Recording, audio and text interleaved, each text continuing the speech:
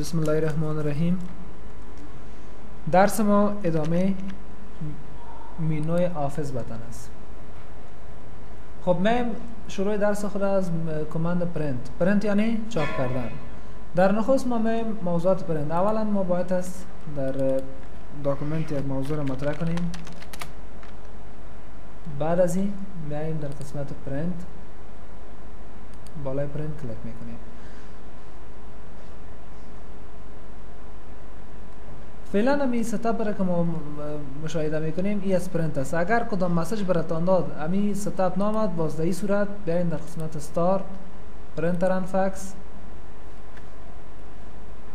یکی از ستاپ های پرینتر را که ما قبلا در ویندوز خوانده بودیم باید از شما از اینجا انستال کنیم. در اون صورت باز براتان ظاهر میشه. اگر همی ستاپ هم در اینجا نباشه، در هر جا که شما پرینت بگوین براتان مسیج میتونه، یعنی موضوعات مستطاب براتان ظاهر نمیشه. خب میایم در قسمت پرینت.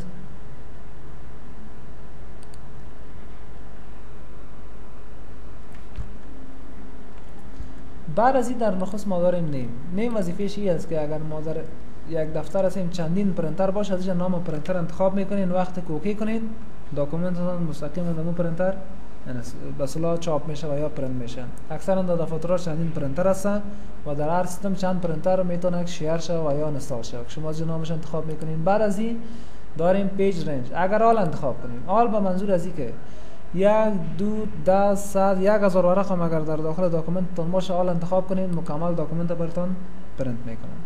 و اگر طور مثال ما چند صفحه داریم، فعلا ما طرف اسکرول بار متوجه شویم اونجا 23 صفحه داریم. ما میخوایم از بین 23 صفحه فعلا در صفحه چندم هستیم؟ 9. میخوایم صفحه 9 چاپ شود. موضوعاتی که رابطه به افغانستان نشته است. در این صورت چطور میتونیم این عمل انجام بدیم؟ تنها از بین اما قدر صفحه‌ای که هست محتویات امی یک صفحه که رابطه به افغانستان نشته شده ای چاپ شود. در این صورت فعلا در این قسمت پایان براتون میگه 23 صفحه در مجموع داریم و در صفحه 9 مش قرار داریم. میاین کرسر اول میگذارین قبل از اینکه داخل پرینت شوین، کلیک کنین بالای اون صفحه. بعد از این در پرینت،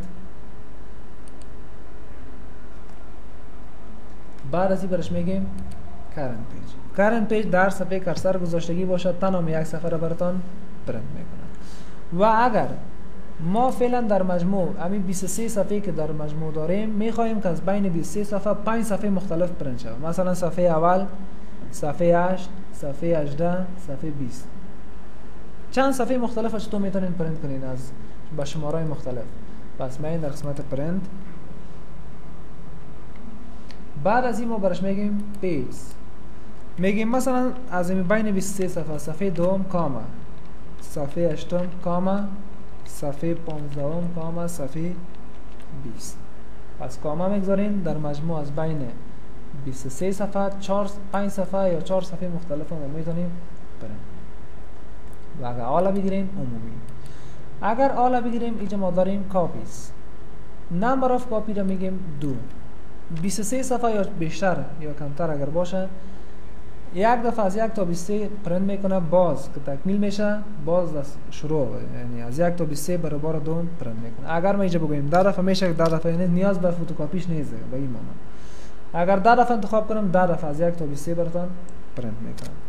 اگر همین رقم کرنت پیج همون صفحه کرسر گذاشته اینی را میتونین که چند کاپیش ضرورت دارین از کاپیز استفاده میکنین. بعدا کلیت اگر چک باشه چی میکنه و اگر ان چک باشه؟ اگر ان چک باشه از هر صفحه تکرارا 2 صفحه چاپ میکنه. چه رقم؟ صفحه اول با صفحه اول پرینت میشه، 2 با صفحه 2 به این شکل پرینت میکنه. و اگر چکش کنین استپ بس 1 2 3 4 و فرق بین از این و اگر نمبر اف کاپی را 2 بگیریم چی است؟ کاپی نمبر اگر نمبرش 2 باشه باز از 1 تا 23 مسلسل تکمیل میشه، باز شروع میشه از 1 تا 23. و اگر کلیت ان چک باشه بازی به این شکل نیست. اگر 23 صفحه دارین همزمان 2 صفحه را براتون یک چیز پرینت میکنه، 1 1 2 2 به این شکل. بعد از این داریم پرینت وات. در اینجا ما اگر کلیک کنیم در ریلیز بعضی چیزایی داریم که ما در مینوهای بعدی میخوانیم، چون از این منظور ما اینجا پرینت وات یعنی چی را براتون پرینت کنم. یعنی موضوعات که ما بعداً بخونیم طور مثال مثل کی هستن، یعنی مثلا داکومنت پراپرتیز، این داکومنت پراپرتیز در اینجا هستن. برافز بطن می در قسمت پریپیر اینجا ما داریم به نام موضوعات که بعداً میخونیم و شما میتونید به شکل جداگانه ای را پرینتش بگیرید. خب فعلا در اینجا داکومنت انتخاب میکنیم. در داکومنت و در پرینت ببینیم که این آپشن هایی که یا در لیست کسی چی میکنه. فعلا 23 صفحه داریم در مجموع. میخوایم این 23 صفحه پشت روی چاپ شود. تقریبا اگر فعلا این مستقیما پرینت کنم 23 ورقه در بر میگیره و اگر بخوایم پشت روی چاپ شود 13 ورقه. حالا در این صورت ما چطور بتونیم که پشت روی چاپ کنیم؟ بیاین در آفیس بتن پرینت. بعد از این میگه آیا میخوای all pages in range. اگر آل انتخاب کنیم بازم 23 ورق مستقیما 23 صفحه که داریم در 23 ورق چاپ میشه. اگر پشت روی منظور ما باشه میگم نو. اول صفحه تاق پرینت کنیم. صفحه تاق مثلا 1 3 5 7 9 به شکل 11 و غیره پرینت میشه. شما ورقه که در پرینتر میگذارین چطوری میتونه بفهمه که صفحه اول دوم سوم بخاطر داخل داکومنت فیکس است. صفحه اول در ترکیبش صفحه جفت است. این رو باز پرینت نمیکنه. اگر رات پیش بگیریم باز مستقیما بعد از این صفحه تاق یعنی صفحه سوم از پرینت میکنه. شما پرینت ورقی که در تری پرینتر است تری مپادنوس رو میگن که ورقاتش ماندگی است. وقتی که از اون طرف پرینت میشه به این شکل فکر کنین این پرینتر است. ورقا را مانده. صفحه تا از این طرف پرینت شد در آمد. باز شما اینو چی میکنین؟ میچرخونین اینو به شکل از اینکه چپه به جایی که ورقای پرینت ماندگی است در اونجا باز میگذارین. همین چیز پرینت شدگی را باز که گذاشتین. مثل که اگر ما بیایم در منوی پرینت اگر آد پیج انتخاب کنم این آپشن اولین ورق را که پرینت میکنه صفحه اول است. باز بعد از اون صفحه سوم باز پنجم. اینال پس پنجم و هفتم و هشتم بالاخره یک در آخر قرار گرفت یا نگرفت. اگر ما این رو بچرخانیم پس در تری پرینتر بانیم یک در کجا میه در بالا قرار میگیره. وقتی که این رو ما چرخاندیم دوباره در پرینتر میگذاریم باز برش میگیم ایونت پیج. باز ایونت پیج یعنی صفحه جفت. باز مستقیم هم خود پرینتر صفحه 2 4 6 8 10 12 به شکل صفحه جفت براتون پرینت میکنه. البته در پشت صفحه تاق که به می اساس او ما که وقتی که به شکل سرچپه گذاشتیم در پشت سر صفحه اول صفحه دومه. باز بعد از صفحه اول صفحه سوم است که جفتش در عقب از او پرینت میشه صفحه چهارم. به این شکل شما در پرینترها میتونین صفحه جفت تاقه یعنی پشت روی پرینت کنین. او پرینترهای دیگه است که در مطبوعات است که همزمان پشت روی چاپ میکنه. این فقط در پرینترهای معمولی مثل همین HP لیزر جیت فعلا معمولا استفاده میشه در خانه در دفترهای کوچک. باز اگر منظورتان از تمامش در یک روی ورق چاپ شود باز در صورت all pages in range انتخاب میکنیم. بعد از این در اینجا ما داریم زوم پیج پرشی. میگیم چند صفحه میگیم محتویات از 1 تا 16 صفحه رو میتونیم در یک شیت چاپ کنیم. مثلا میگیم محتویات 4 صفحه فور نه از اینکه در 4 صفحه فور پس چاپ شود. یعنی 4 صفحه فور در یک شیت که مثل اخبار است چاپ شود. اگر 4 صفحه فور در یک صفحه فور چاپ شود پس خوانده نمیشه. منظورش یعنی مثل اخبار یا مثل ورقایی که از صفحه فور کرده کلانتر است. اگر بگوییم 2 صفحه باز در صورت 2 صفحه که در داکومنت ورد است چیزی که در پرینتر ماندگی است من ورقای کلانتر از صفحه فور کرده. باز مستقیم هم او پرینترایی است که فیکس است و چارتای کلان پرینت میکنه. اما 2 محتویات صفحه فور در یک چارت براتون پرینت میکنه. الا 16 یا باید از چارتایش همه قدر مثل اخبار وره کلان باشه که چند ورقه ما میتونیم در یک شیت چاپ کنیم. که ما اکثرا در استاندارد کارهای بیشتر یک صفحه در اسکیل تو پیپر سایز باید از صفحه A4 چاپ کنیم. A4 یکی از سایزهای استاندارد است که یعنی کارهای 90% انجام میده. دیگه ورقایی که مثلا A5 مثل نصف فکر کنین نصف از صفحه ورقه A4 است. و تمام نامه‌ای که شما در اینجا می‌بینید یکی از نامه‌های استاندارد بین الملل در ورقه است. هر نامی در اینجا است مطابق از اون ما ورق داریم در بازار دنیا که استفاده قرار میگیره. با نامه‌های بیشتر از این در جایی که مثل که اخبار چاپ میشه و مثل که مطبع است زیادتر استفاده میکنن. فقط کارهای دفاتری و کارهایی که در خانه و مثلا یعنی کارهای 90% صفحه A4 است. باز اگر این صفحه A4 بگیریم باید از پیج 1 باشه، یعنی یک صفحه A4 دم یک ورق چاپ شود. اگر باز گفتیم 6 صفحه A4 باز نمیتونیم در A4 پس بگیریم، باز باید از سایز ورقش تبدیل کنیم. به این شکل میتونیم عمل انجام بدیم. و اگر بخوایم که این را لاک کنم، همین قسمتی که پیج سپرشیت و اسکیل تو پیپر سایز است، تا که کس تغییرات وارد نکنه باز برش میگیم مانوال دپلکس. وقتی که مانوال دپلکس چک باشه اینجا لاک شد، یعنی هرگاه ما نمیتونیم تغییرات وارد کنیم تا که با مشکل مواجه نشیم. بعد از این داریم پراپرتیز.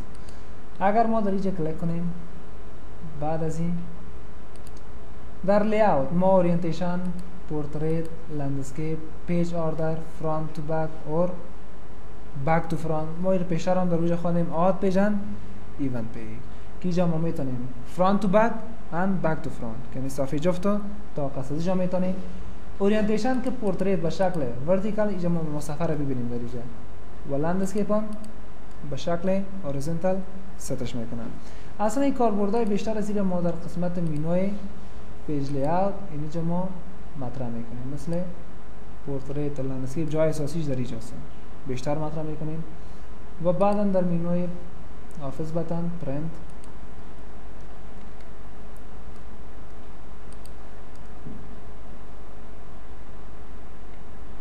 خب پیپر کوالیتی اما خاصیت ورقتان میتونید نتیجه البته در هر جای نیست، این مطابق هم پرنتر که انستال کردیم فعلا از ما HP 2030 اما ستاپش انستال کردیم، این مطابق از او ظاهر شده. در اینجا اکثرا میتونید کوالیتی ستینگش مثلا بیست بگیریم. بیست اگر ما کدام رنگ یا کدام فرمت را در اینجا داشته باشیم به این شکل ما اینو میخوایم یک رنگ بتون،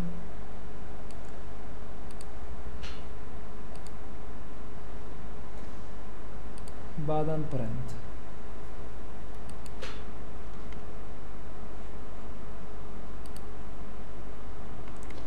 بیست کس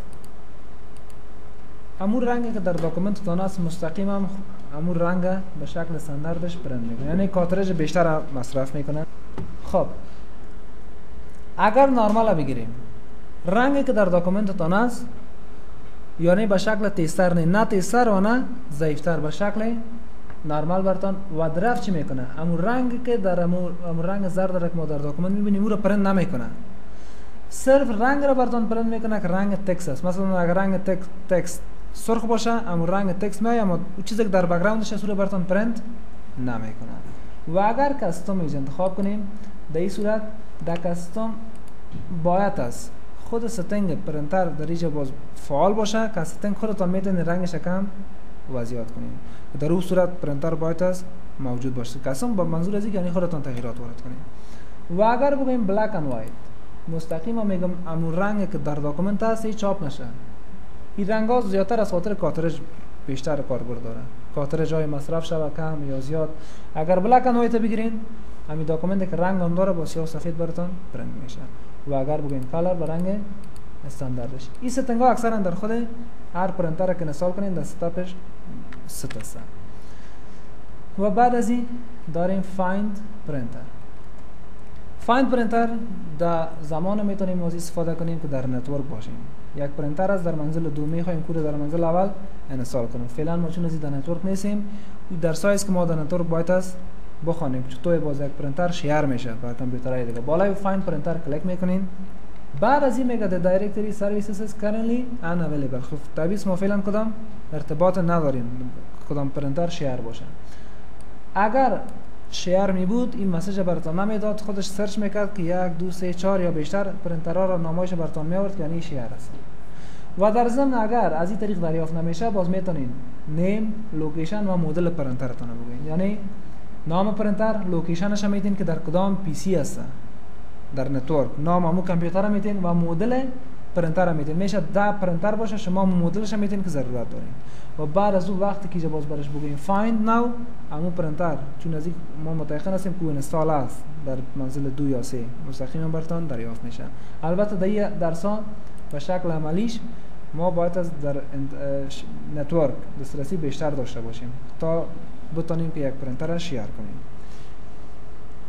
بعد از این داریم پرینت تو فایل. پرینت تو فایل وظیفه چی است؟ اولا اگر ما بیایم این فایل را سیو کنم در دسکتاپ طور مثال،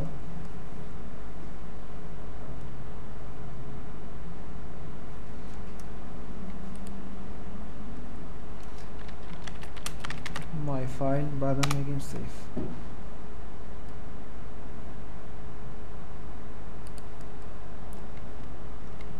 خب فعلا به این شکل اما آیکانش به شکل داکومنت ورد است. اگر این به شکل پرینت فایل ثبت کنیم، ما این در قسمت پرینت، بعد از او پرینت فایل انتخاب میکنیم. اوکی، با سیو آمد. از طریق پرینت فایل منظور ما است که سیوش کردیم. یک نام برش میتیم، بعدا میگیم اوکی.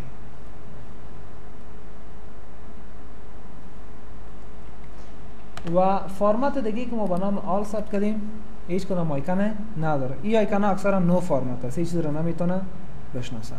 اگر در این آیکن بالا به نام مای فایل دبل کلیک کنیم، در داکومنت ورد باز میشه و در پایینش که باز کنیم مستقیم هم وقتی برش بگیم اوپن، ببینیم چی عمل را انجام میده. میگه select the program from a list. میگه که همین آیکن را باز کنید در کدام پروگرام. منظور از این است وقتی که از پرینت فایل استفاده کنیم شما اینا میتونین که غیر از پروگرام ورد پروگرام‌های دیگه اینا باز کنید. وی که داور ثبت شده مستقیم داور باز میشه. و این از طریق از این وقتی که نال اوکی کنم تماما پروگرام‌ها براتون اینجا ظاهر میشه به این شکل. یعنی میگه کدام پروگرام میخوایی که بازش کنی. این شکل کانورت به خود میگیره. مستقیم مار پروگرام ازش انتخاب میکنی، اوکی کن، در پروگرام براتون باز میشه.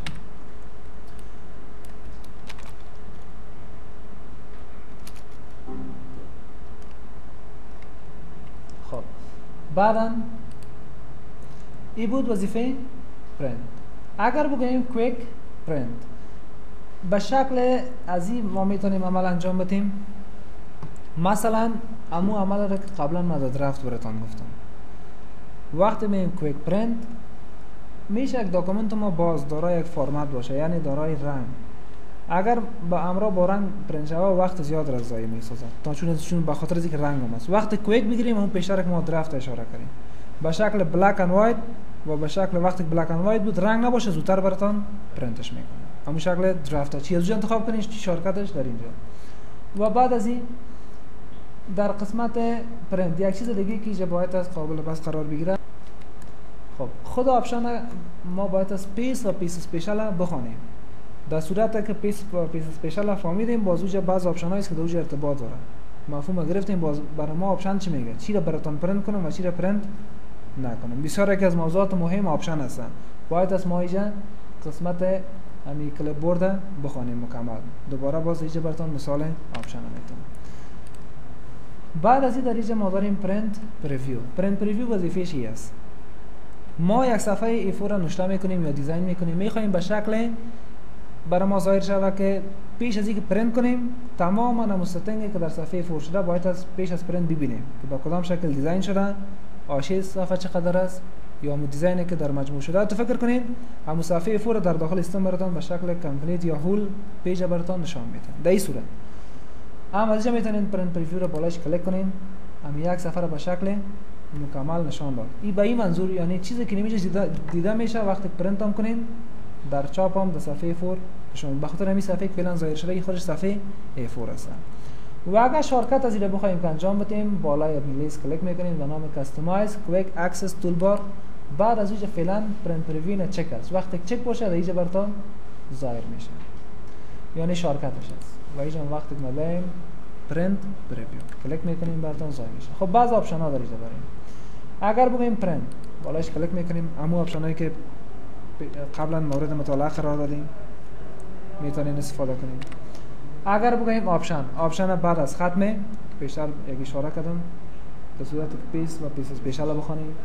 بعد از این مرجنز ما میخوایم می آشیای سفر تغییرات یعنی کمتر و زیادتر بسازیم. آشیه صفحه یعنی خب خود آشیه سفر که ما مطرح میکنیم یعنی یک صفحه نباید به این شکل نشته شوند. این حالا وقتی که ما پرینت پریویو میکنیم میخوایم حاشیه صفحه زیر درست بسازیم. همین فاصله که در 4 اطراف صفحه دیده میشه این حاشیه صفحه میگن. از اینجا میتونید این کمتر و زیادتر بسازیم. میخوایم از 4 طرف تاپ باتم لفت و رایت نیم اینچ باشه. فعلا کلیک کنم از 4 اطراف نیم اینچ، یعنی کمتر زیادترش میتونیم از اینجا قرار بدیم که خود مرجنس یعنی در مجموع پیج ستاپ به اینجا مطرح شده. وقتی که ما بالایش کلیک کنم در این پیج ستاپ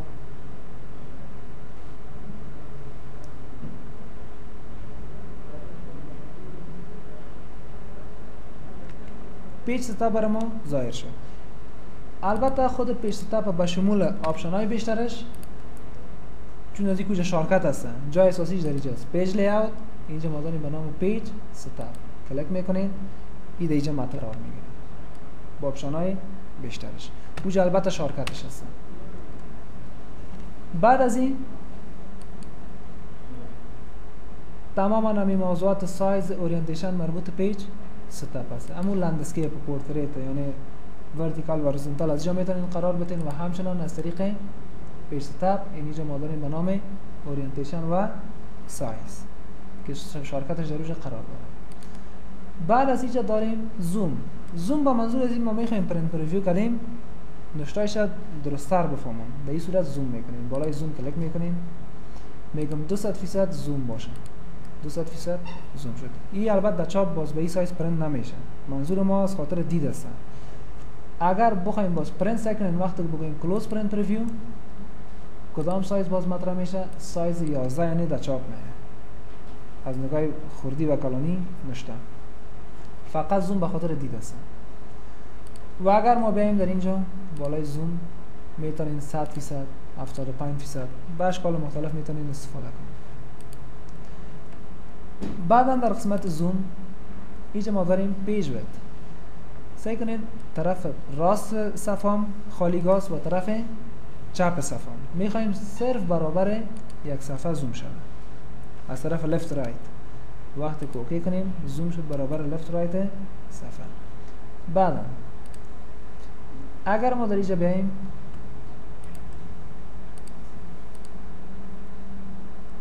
زوم تکست ویدت از همون قسمتی که نشته ختم شده به طرف راستش خالیگاه بیشتر و تکستی که شروع شده به طرف چپش خالیگاه بیشتر. منظورم از متنش است بیشتر از صفحه بود. حالا میگم زوم بسازش برابر همون طرف چپه که به طرف راست تکست و به طرف چپش هست. اوکی کنیم برابر تکست زوم شد یعنی ما واضح‌تر میتونیم بخونیم. و اگر در اینجا بیایم بگیم هول پیج میگم یک صفحه رو مکمل زوم کن. اوکی میکنیم یک صفحه مکمل نشان داده شد به طور مکمل. و اگر چندین پیج داشته باشیم طور مثال چند صفحه است میخوایم چند صفحه رو در مجموع نشان بدیم باز در این صورت زوم و برش میگیم many pages. وقتی که اوکی کنیم چقدر صفحه کس برتان از این هم که بیشتر باشه به شکل نشان میده. و بعدا اینجا داریم پرسنت. ما میخوایم که در مجموع یک صفحه خودم به انتخاب خود زومش زیادتر بسازم. باز میاییم در اینجا میگیم باشه طور مثال 300 بعدا اوکی زومش 300 شد. فقط این کدام کاربرد دیگه نداره صرف به خاطر دید استفاده میشه. و بعدا شارکت زوم در این قسمت پایان است با نام زوم اوت نشته است. از اینجا میتونید زومش خردتر و یا کلانتر بسازید. بعد از این زوم چی از اینجا 100% انتخاب کنین و چی از این قسمت بالا شارکت هایش هستن. یا داریم 1 پیج و 2 پیج. اگر 1 پیج انتخاب کنیم زوم کرد یک پیجه. اگر 2 پیج باشه 2 پیج انتخاب کنین 2 صفحه رو براتون زوم میکنه. پیج ویدت در زوم میاییم اینجا ما خواندیم به نام پیج ویدت شارکتش در اینجا هست. و بعد از این داریم شو رولر. شو رولر چی میکنه؟ فعلا 1 پیج انتخاب میکنه. فعلا چک است اینجا خطکش نشان داده شده. اگر این آپشن انچک باشه خطکش نیست. اگر چکش کنیم خطکش داریم. خطکش به دلیل از این است که ما از اینجا میتونیم ماشین صفحه را تغییرات ایش وارد کنیم. در ماشین صفحه مثلا میگم از طرف لفت چقدر باشه، این منوالی زیگه خودتون میتونید از طریق خطکش به این شکل طرف چپ ماوس افشار بگی ماشین صفحه که استانداردش کجا بود به نام مرجنس، یعنی خطکش به دلیلای ماشین صفحه به کار میره. بعد از این داریم مگنیفایر. ما میخوایم که در تکست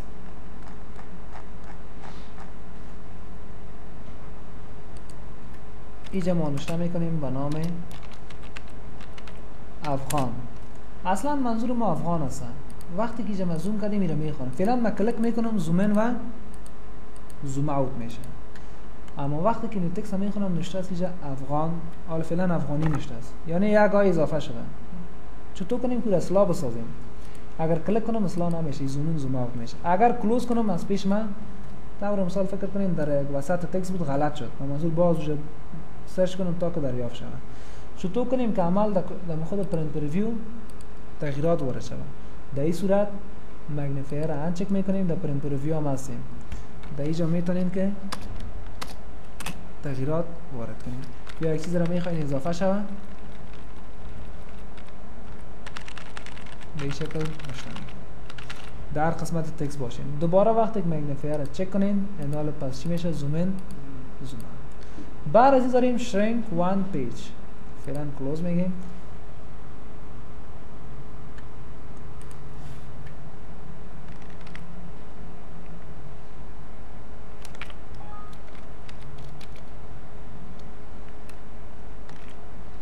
مثلا ما یک متن داریم